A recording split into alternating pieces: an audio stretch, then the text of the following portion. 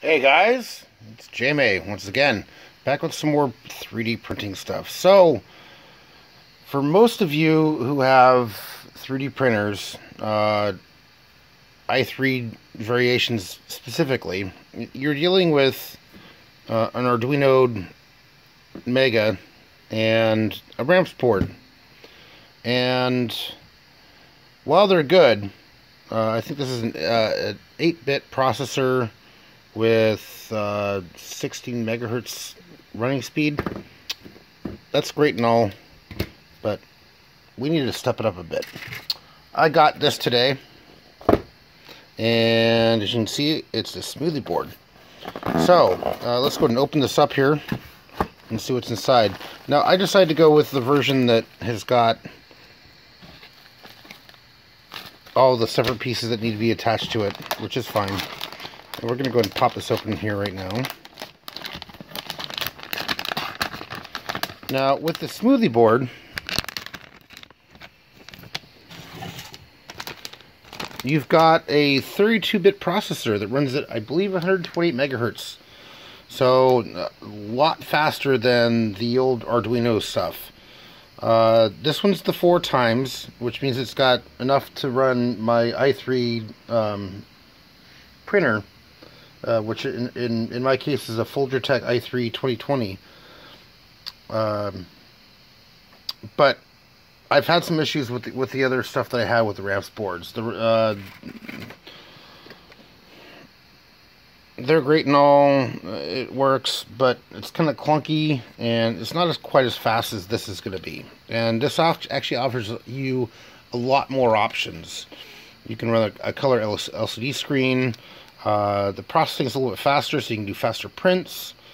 There's a plethora of reasons of why you'd want to run this as opposed to the Arduino. Now, granted, a ramps board costs you $4. It's about $2 or $3 for each one of the ramps chips to put in here, and then obviously the Arduino is about $20. So it's a good run-of-the-mill sort of starting point. But if you're really looking to step up your 3D printing game, this is kind of where it's at. So if we look at the back of this, we've got USB for programming. Actually, it's not even really for programming. It's for connecting to your printer. So if you want to print from a computer, you can do that. They give you an SD card. Now, the firmware for the board is actually on the SD card, and it comes with an SD card. So let's see what size this is. It's only 4 gigabytes, which isn't much, but that's all you need.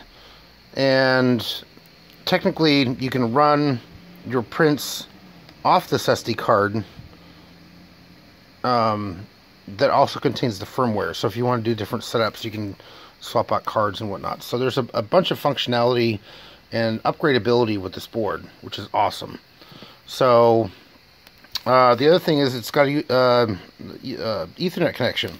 So you can, from what I understand, I just opened this up and I've kind of read some stuff about it. You can hook this up and monitor where the print's at. It's got its own kind of sort of web server based kind of thing, so you can send prints via the web to it, I think, but I'm not quite sure. And if I'm wrong on that, leave a comment down in the comment section down below. But basically, with this version of the board, I have to solder everything together. Now it was about 10, maybe $20 cheaper, but I don't mind soldering stuff. It's always kind of fun to solder, and at least for me. And that's why I got the iron over there. But so you can see the board's pretty big compared to an Arduino. You know, if you were to lay this sort of out, it's still it's about the same size, just laid out in board form.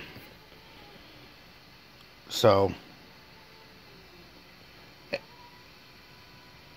we got cats fighting over there. Anyways, so this is pretty much it, the Smoothie board. And wow, they're really fighting over there. I don't know if you guys can hear that or not. Anyway, so I got to start soldering parts together. That's going to be for another video at some other time.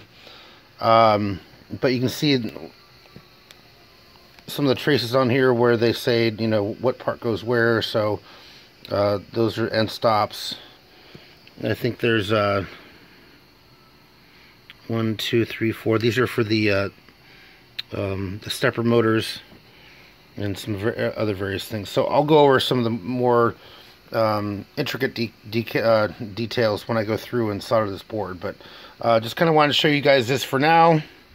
This is going to go into my larger printer, which I recently bought a 12 by 12 inch heated bed, and that'll be in the larger printer that I'm making currently.